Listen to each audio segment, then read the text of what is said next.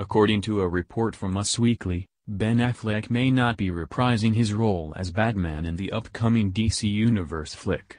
A new report claimed Ben would not be returning as the Caped Crusader for the next installment of the franchise. On the 30th of January, Deadline reported that the actor would be replaced in The Batman, set for release on the 25th of June, 2021. Matt Reeves, the writer and director, supposedly wants to take the movie in a younger direction and needs someone from the new generation of actors.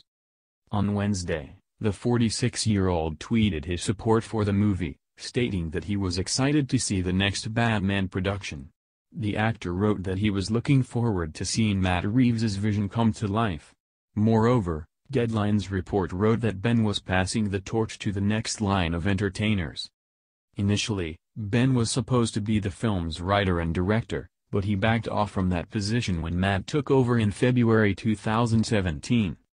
Deadline claims Matt is currently looking to find a replacement for the Good Will Hunting alum.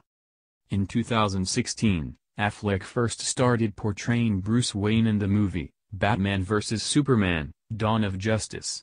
He went on to play the superhero in 2016's Suicide Squad as well as 2017's Justice League. These days, Ben has been in the media for a number of different reasons.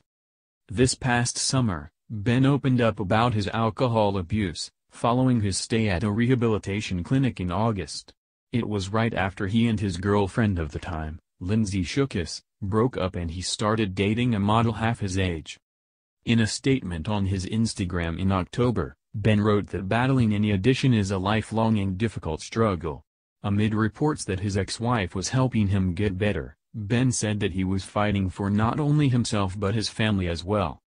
This comes just 4 months after it was revealed that Henry Cavill would no longer portray Superman as well.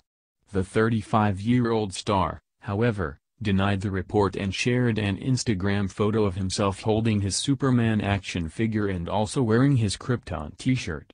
It appears as though the film studios intend to keep the comic book movies going for a long time yet.